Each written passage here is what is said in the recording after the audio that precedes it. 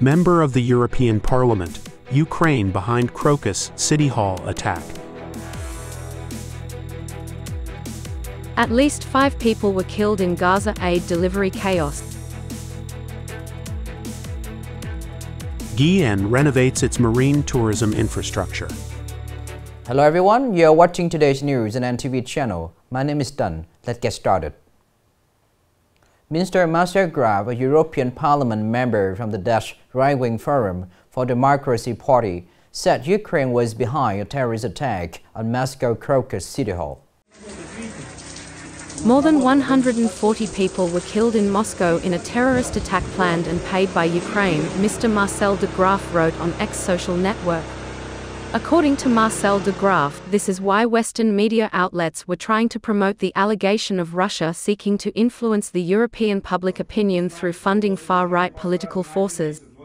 The above statement was made after the Russian Investigative Committee on March 28 made a preliminary finding that the suspects in the Moscow concert hall terrorist attack were related to Ukrainian nationalists. The statement said investigators had obtained, confirming evidence, that the suspected Moscow attackers received funding from Ukraine in the form of cryptocurrency. The Palestinian Red Crescent said 5 people were killed and dozens wounded by gunfire and stampede during an aid delivery yesterday in Gaza. According to witnesses, a convoy of trucks moving quickly past burning debris near the distribution point as people shout and gunfire echoes, some of which was warning shots. The Red Crescent said it happened after thousands of people gathered for the arrival of around 15 trucks of flour and other food, which was supposed to be handed out at Gaza City's Kuwait roundabout. The roundabout has been the scene of several chaotic and deadly aid distribution incidents. On March 23rd, in a similar incident, at least 21 people were killed by Israeli fire. However, Israel has denied this accusation. The midterm population and housing census will be carried out from April 1st, 2024, ending on April 30, 2024. Notably, the survey will collect information about foreigners living in Vietnam. This midterm survey not only collects information on population but also information on housing of residential households, along with a number of other important statistical indicators to assess people's quality of life.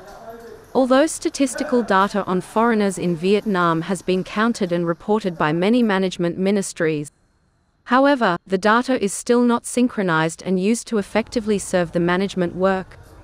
Collecting information about foreigners in Vietnam is the basis for compiling statistical indicators and reliable data sources to assess the size, socio-economic characteristics and demographic characteristics of foreigners residing in Vietnam. From there, appropriate policies will be issued to create conditions for foreigners to live and work in Vietnam, contributing to socio-economic development. Coming up next are some updated news. The General Statistics Office has released a report on Spatial Cost of Living Index, SCOLI, in 2023. Accordingly, the order of expensiveness among socioeconomic regions did not change much compared to 2022. Among them, the Red River Delta region continues to hold the position of having the most expensive prices in the country. The second position is the Southeast region, followed by the Northern Midlands and Mountains, North Central and Central Coast, Central Highlands, and Mekong Delta respectively. Hanoi continues to hold the leading position with the most expensive price in the country in 2023, with a scale of 100% according to the SCOLI index. Ho Chi Minh City ranked second with a SCOLI index of 98.44%. Ranked third is Quang Ninh, with a SCOLI index of 97.94%. A Vietnamese-American woman will be flying into space as part of a campaign sponsored by American nonprofit organization Space for Humanity. Amanda Ngọc Nguyễn, 32 years old, is going to space in line with the Space for Humanity Citizen Astronaut program, which aims to empower a citizen astronaut to address global challenges with a broader outlook. According to the organization, Amanda Nguyễn will fly to space on a new Shepard rocket of Blue Origin, an American aerospace manufacturer, defense contractor, and launch service provider, becoming the first woman of Vietnamese origin to fly in space. Leaders of Khe Sanh District said that after approval by the Provincial People's Committee, the locality assigned the Economic and Infrastructure Department to prepare an emergency plan to embellish a Soplar Towers in Mili Commune. Soplar Tower is an Asian Buddhist architecture. The Asian tower has existed for centuries in the western region of Nghệ An. The tower has a height of nearly 22 meters, created by stacked layers of bricks. Around the sides of the towers are decorated with many highly artistic motifs and patterns. A Soplar Tower is considered one of the unique artistic works of Nghe An that needs to be preserved and promoted. This relic was ranked at the provincial level on January 26, 2024.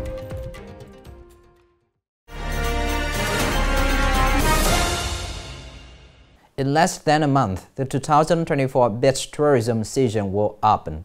At this time, the coastal districts and towns and many business and tourism service organizations in Nghệ An province are focusing on investing in upgrading roads, accommodation, and resort facility, creating more attractive highlight in the new tourist season. Officially come into operation for more than 2 years, this resort area has an area of 9,000 square meters. This year, the project owner has planted more flowers, built a swimming pool, and completed the resort complex. Hopefully, in 2024, Queen Beach Resort and tourism in general will welcome many tourists during the hot days of summer. In communes and wards with strength of sea tourism of Queen Lu District and Hoang Mai Town, business organizations and individuals continue to invest in the hotel and accommodation system, resort and cuisine. In order to prepare for the 2024 tourist season, Kua Lo Coastal Town is designing a highlight for a new space, Nguyen Hue Night Street, which will attract tourists with shopping, culinary and entertainment services.